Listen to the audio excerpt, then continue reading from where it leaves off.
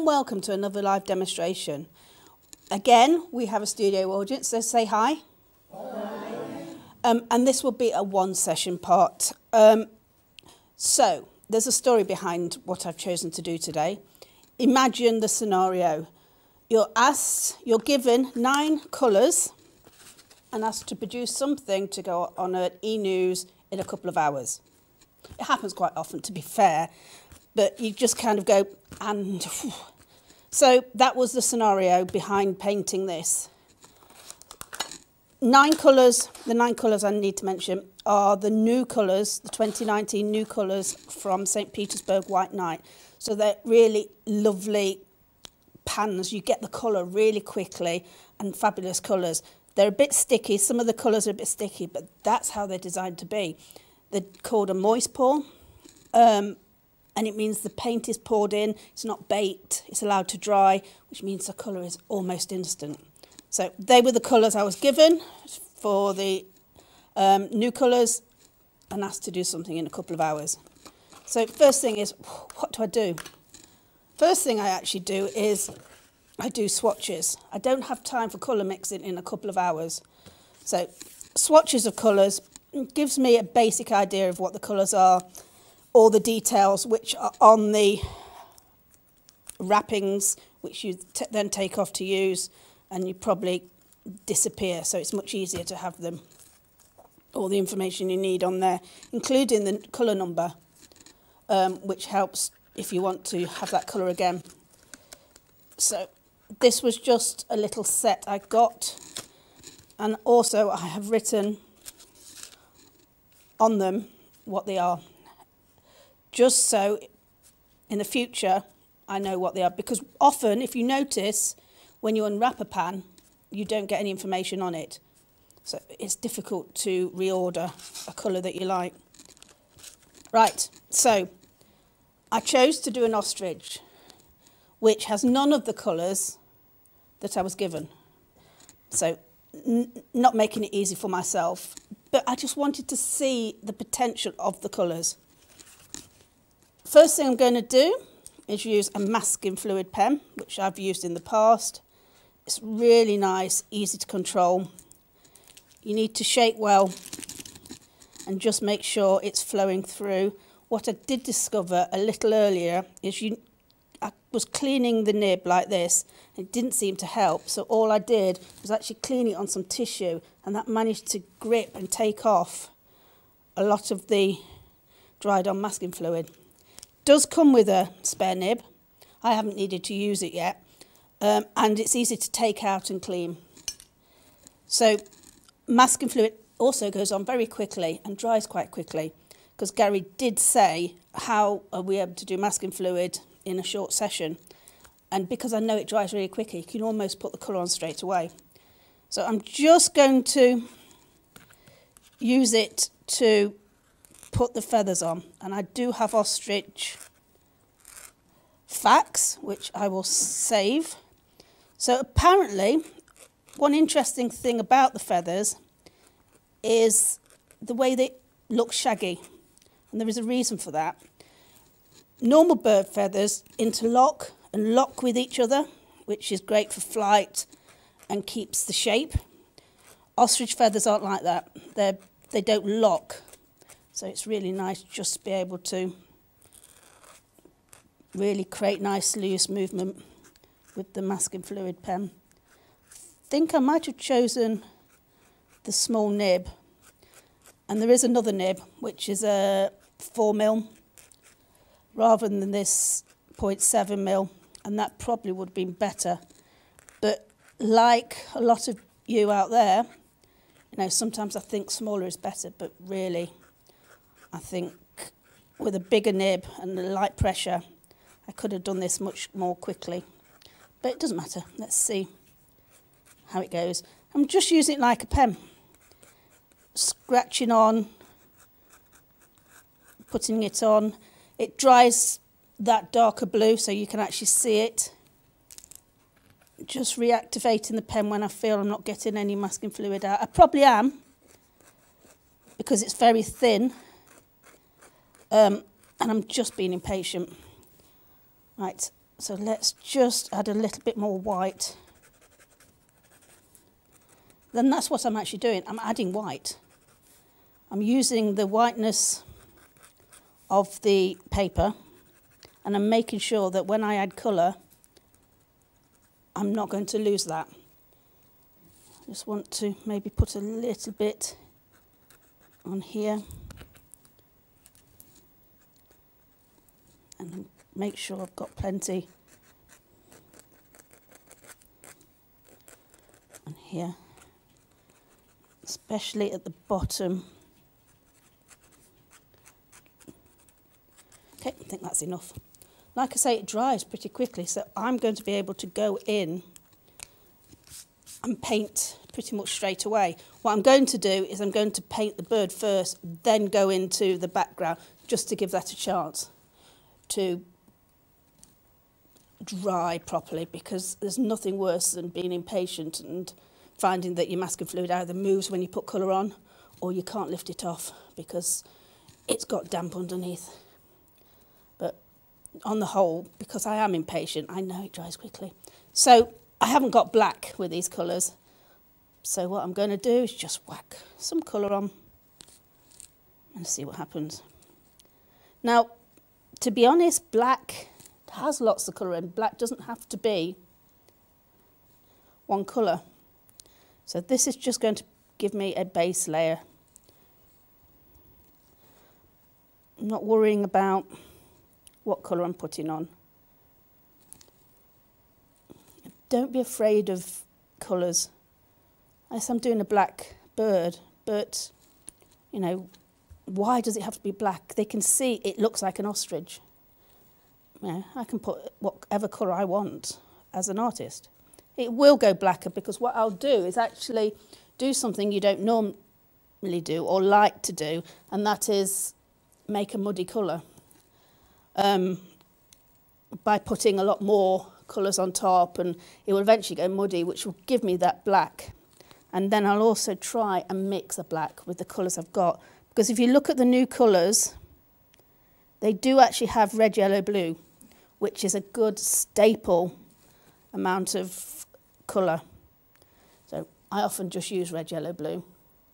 So I should be able to create a black by mixing these colours. There you go. So the blue, which I'm not sure what blue it is. I know that if I mix burnt sienna and French ultramarine, I'll get the grey colours that I look for. But this is a cobalt azure blue and a Venice purple. So to me, they look like the best option for a black colour. Just making sure I'm mixing plenty. Using the synthetic sable, because I want to work quite wet. And I just know that these have that lovely holding quality. Bockingford, I think this is a 425 or 535 actually. So a heavyweight paper. Again, I don't always use a heavyweight paper, but for live, it means I'm not going to quite be as surprised as I might be, because I've got the heavyweight paper. And you can see by putting that on, the wet is already there. And I know these colours are transparent. I've already looked, so it's going to show the colours underneath. And I think that's just part of the interesting effect. And there you see, an ostrich with colours that don't include a black, you actually can create a black colour. So ostrich facts. The ostrich is the largest bird, and actually I think the most interesting fact was the eye. The eye is actually the biggest of all land animals, which is about 5 centimetres. So the ostrich has the biggest eye. And eggs, so in the bird kingdom it has the biggest eggs. But in relationship to the size of the bird, it's actually the smallest. So the eggs, they're really big ostrich eggs, but in comparison to the actual size of the bird, they're the smallest in the bird kingdom, which I thought was an interesting fact. Both male and female rear the chicks, and they can do this in groups. But what was also interesting was on the nest, the female will stay on the nest during the day and the male at night. And the reason for that is off their colours. So the female is that brown camouflage colour and the male's this black, so it can't be seen at night. I thought that was really interesting. Right, I'm just thinking of what I could do the legs in. Let's see. That's nice. I think this is a Naples yellow of some sort. Just put colour on. And the head. So this is what I did when I was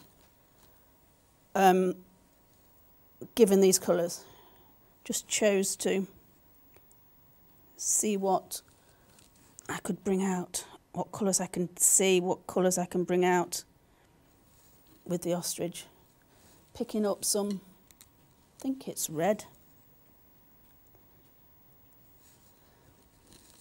So these are additional colours to the whole range of the White Nights. This is one of my favourite. I love a turquoise colour.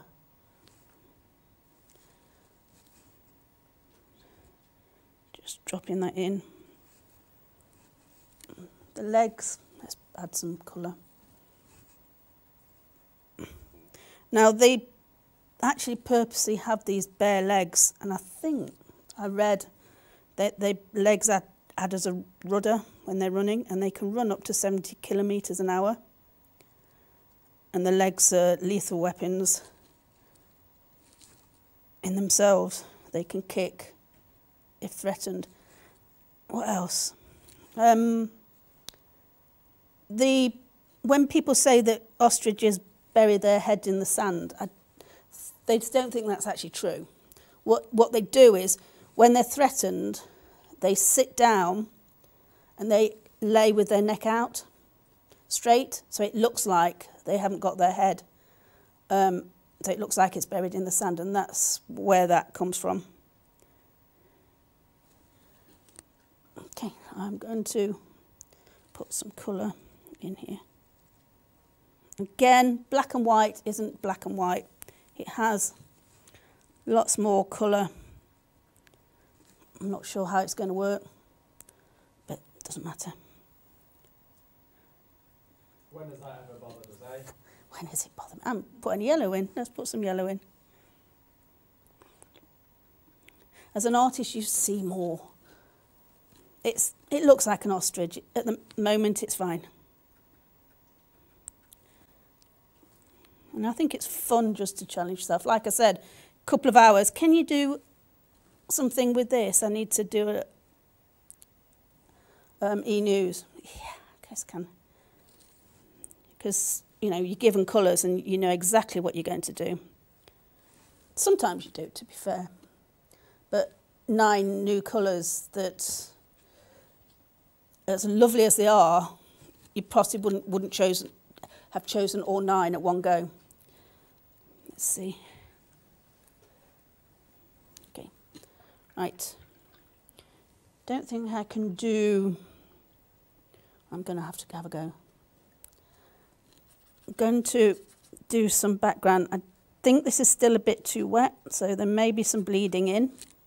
Not hugely bothered, because I can sort that out at the end. So, nice wet paper.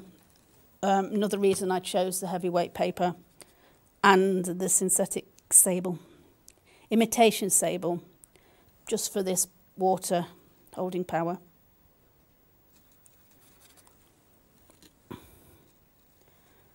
Don't have to worry about colours going into one another, because I'm going to do something at the end So this is what I did. This is how I worked. Just see what the colours do.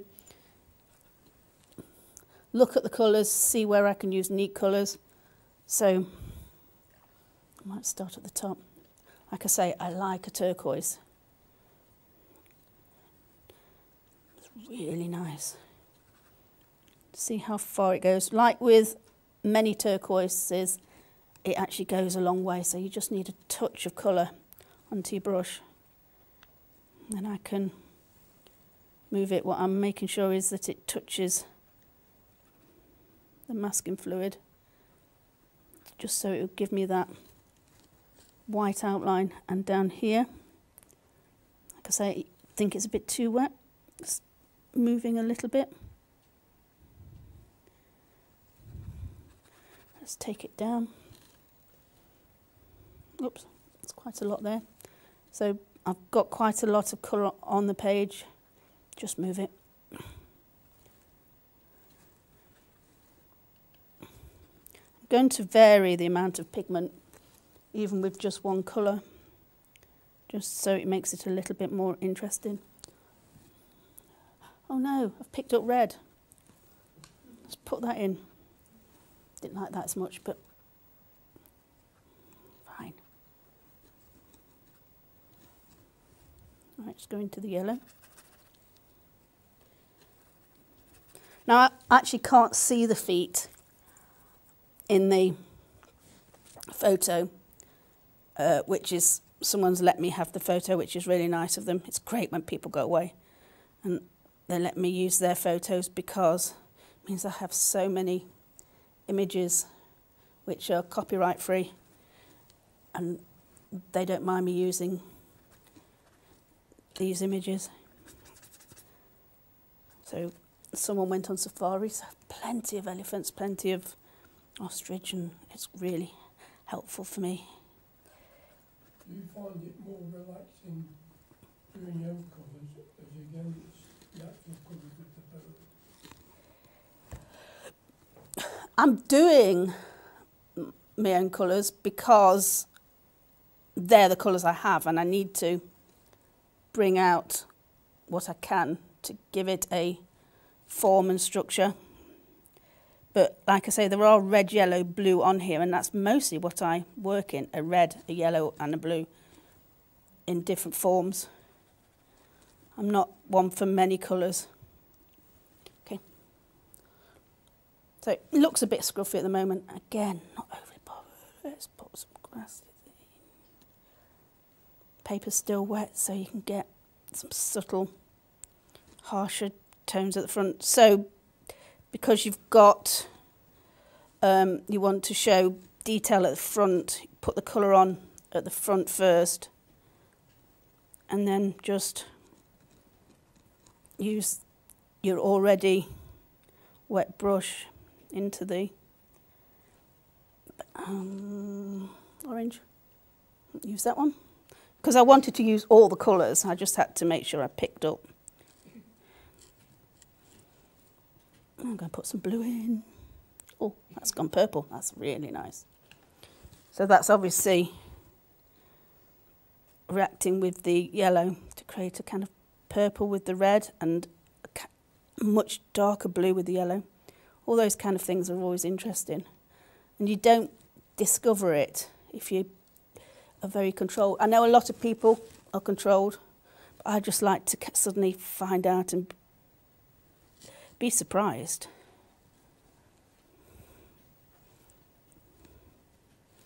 Through this style of painting, do you feel more freedom in yourself? Not, well, you can be, because it's quick.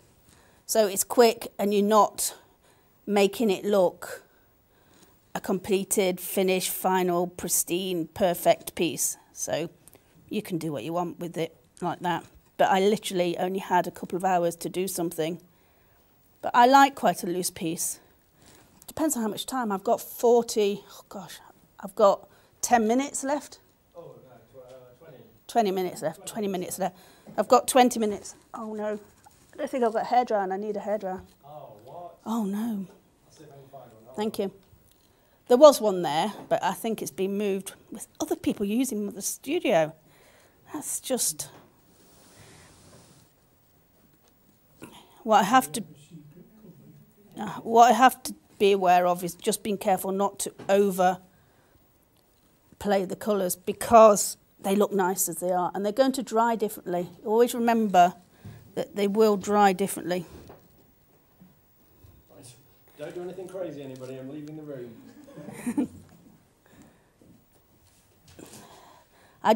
Because I've got a short time, I really do need to be able to dry this. Normally, it wouldn't matter, but I need to take the masking fluid off, and I cannot do that until it's dry, and I want to add pen on to it. So I'd probably got it to this stage and looked at it. I mean, this was my first attempt. I had these colours, I did something like this, and I went, don't like it. So I put it on the floor and was going to try and think of something else. And someone came along and said, that looks good. I still didn't like it, but you can always fix things. You don't have to disregard things, because what I did was put the colour on, just putting more colour on now, and I added a pen. So a really nice wash of pen, so it became a pen and wash, suddenly brought it to life, and it just made a difference. Nobody swore, did they? All the time. Thank you, Gary. You're welcome. I should have thought of it. I'm sorry. Okay. Do you find it more relaxing doing the colours that you wish to do? Yes, because you have the control then. You've never been a great one for No. matching the colour. No. It's red, yellow, blue in some form of... In some form. It's never much more than that, is it? I try and do another colour, but I end up with just those three colours. Brush is getting a bit dirty. Let's see if I can bring a little bit more colour back here. Okay, I'm going to stop. I'm going to dry this, and then I'll put a little bit more detail on, and I'll show you where I got to before I put the pen on.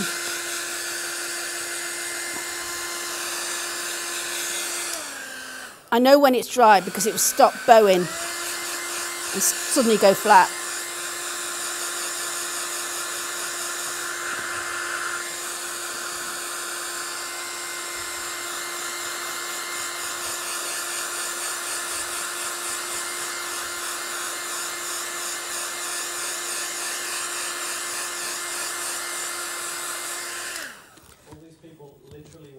Paint dry, I know. I do it all the time. And you can see how the colours change. With watercolour, they tend to fade. I'm going to have to do it in a different way than I usually do. It's time. So normally I would have put detail on, more detail on with the paint. But what I want to do, I just don't think that's dry, is take off the masking fluid, which will reveal that lovely white, and see what goes from there. Now, it is important that you are dry when you take off the masking fluid. Using a mask away, it saves my fingers and actually does grip the masking fluid.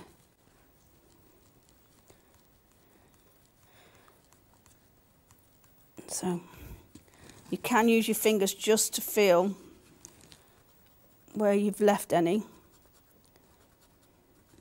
But the paint does need to be dry. That wasn't as overly successful as I would have liked. Like I said, I probably chose the too fine a pen. Not a problem. Like I said, I got to this stage, thought, oh, it's not going anywhere. What can I do? Great thing is, put it to one side, come back to it, or use a pen. And again, I'm going to work quite loosely because you've got all that detail. A bit of cross hatching. My looking at the shape, so it's straight here. Anita, Yes. I have a question from Ian. It's a question that we get sometimes that I know that you don't necessarily like answering. He's asking how they compare to other paints. I know you don't like comparing. No, I don't compare because I think a paint, it's not fair to compare a paint because it's so subjective. I can say, oh, this is the most great, fabulous paint in the world, and someone uses it and doesn't like it. So I don't do that. What I do is I can say they are very popular. I think it's a very popular range, and being able to, I don't know if you could see how easy and quickly it was to pick up colour, because they're the moist pour instead of the baked paints. Often you need to really scrub at in order to pick up colour, whereas these, they're very instant, and they have a lovely range. Made by the St. Petersburg factory, which has been around since the 1900s. So they've made paint and art materials. You can see there now how that's suddenly coming together, and that's because I didn't like it. But it's so easy just to bring things back. The pen is a great tool. Makes it look like this is what you planned all along. What type of pen is that?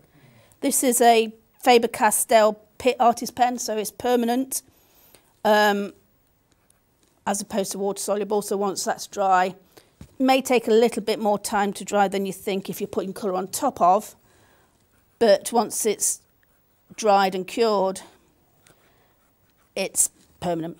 It's not going to come off. And you can do it two ways. You can do it the pen on first, or like I'm doing now, using it with the pen on top. I often do it this way. It certainly brought it to life. It really does. And again, I can use pen techniques. Do you get those pens in different colours? The pitch, yes, absolutely. And you get them in different types. This is a fine, so you've got the super fine, the brush end, get them in sepia, and different colours, all permanent. This is black. I think on the original I actually used a blue one because it was the first pen I picked up. I didn't really look at it. I tend to forget I've got the blue on my desk. Anita, sorry. Yes. Gracie's asking about the light fast values of these pens. Do we know yet? Yes. Yeah, absolutely. Let me have a look. So they're all the new colours are 3 stars, which is extremely light fast, which is up to 100 years under museum conditions. So absolutely. And a lot of the colours are in the St. Petersburg range. They're artist quality paints. Let me just make sure I bring the eye out. And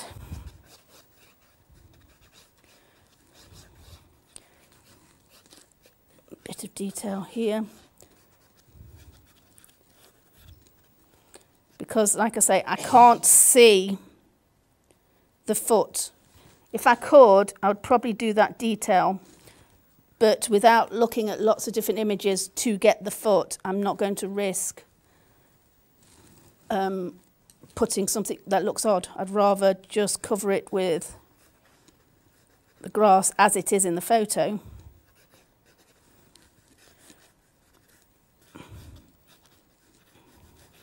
So notice I go over the page. I'm also looking at composition. It's very easy to do everything at one level. Keep everything like this. Your brain works like that. So the difficult bit is to go, is it balanced? Let me put some, what else do I know about Ostrich? I think they live about 20 years. Let me think. Collective noun. What's the collective noun? Ostriches. I don't know. Group. Flurry. Group, I think. So what, sorry? Flurry. Flurry. There we go.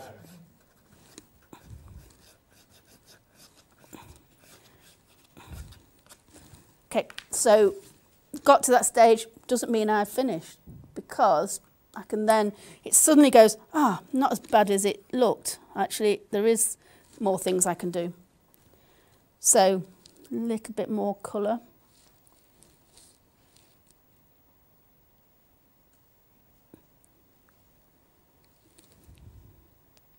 Strengthen a bit of colour in here. Again, I'm not overly worried which colour pick up a bit of blue. I've got a good ostrich fact. Go on then. Their wingspan about 2 metres. 2 metres, yeah. And they use them as rudders to change direction when they're running. That's good. Is that right?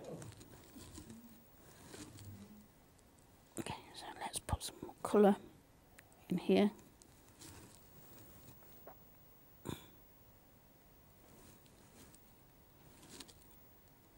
So I think these were taken as they were out in the wild, which I think is just amazing. Such a dream to see animals. Are they endangered? Don't think they're on the endangered list. We did something about endangered the other week, didn't we? They're vulnerable, but they're not endangered yet. Won't be long. Yeah, probably. Okay, so just pick up some blue. I'm not overly thinking about what colour I'm adding, but I do need a little bit of, don't like that beak, that's gone wrong, but I can fix it. Bit of blue in here, I think. And this is where I can add again some more colour. So I'm going to have to fix this beak because looking at the shape of it, it's not quite right. It's long and thin here. The head goes up like that. Probably overcompensated with the eye.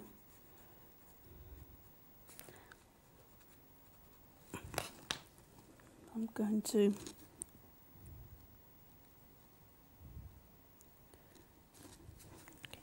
don't want to lose, that was what I was thinking of. When I was looking, I want to put more colour in the tail here. It's a sandy colour on the original, but why just stick to sand? What I did want to do was give it a little bit more colour underneath, so it looks like the light is on the top. The style seems more stretchy than the original, and the colours are dark. I had a little bit more time. I had 2 hours. I've got 40 minutes. So, yeah, the first ones sometimes can be better. Sometimes it's the live ones that can be better. You're a little looser. You know, you've learnt from the first one. But it's literally to do with a lot of it.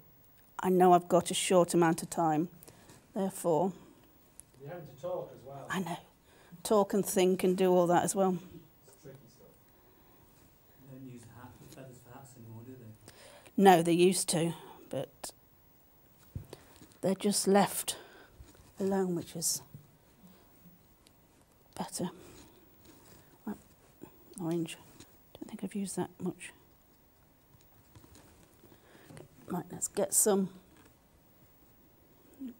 strong so you can see how strong. Just dabbed my brush in to that colour, and you can see how quick and easy it is to pick up. And if you've tried other pans, you know that sometimes you really have to load your brush.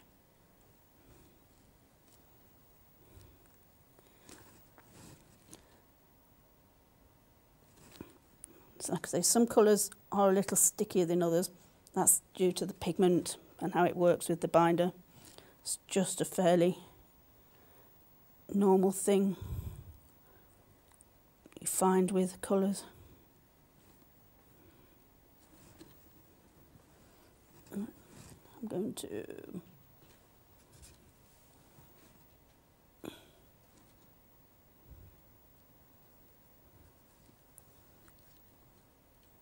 change direction rather than the straight up.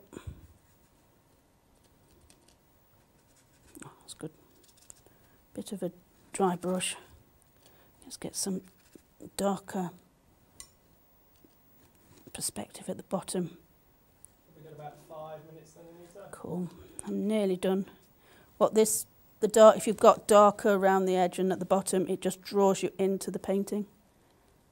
Like I say, I haven't had a huge amount of time to think about it.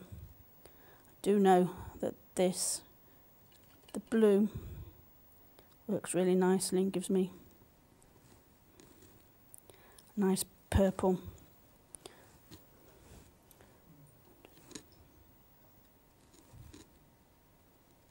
Okay, I'm starting to mess around with actually when I could leave it. So, as with anything, a mount round it or revealing with a taped edge. It's satisfying. Makes it look better as well. Very slowly peeling this off because I put the tape on a few days ago. And I do notice if I pull it off too quickly, it does tend to tear. But that just happens with some papers. If you do it at this angle, you've got a chance that if it does tear the paper, it rips away, so it won't be seen if you put it in a mount or when you frame it.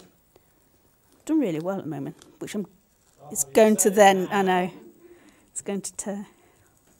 But look how nice that clean edge is. It's actually quite satisfying. You kind of go, that's not as bad as I thought. So I had a couple of hours, literally it was a couple of hours because it's going out at 2, just to come up with something. And I think I felt fairly happy with what I did in the end.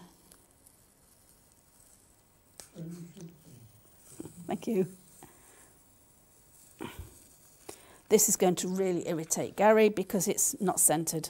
Oh, it's fine, it's okay. I'm not that bothered about things being central. What I did do, actually did do a little before we came on air, was I'd already put the tape on, but I'd actually put the tape here, and it made the ostrich very central. It needed to have a little bit more space, like Gary said, to run into. And if I had more time, I would really think about the area.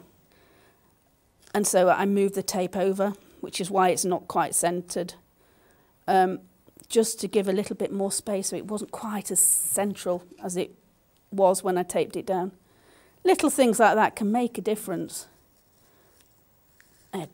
Paper tearing. So, just to recap, using the 9 new colours from the St. Petersburg White Night range, lovely quality paints that you can pick up really quickly, really easy, and get some fabulous colour. All good, excellent light, fast qualities.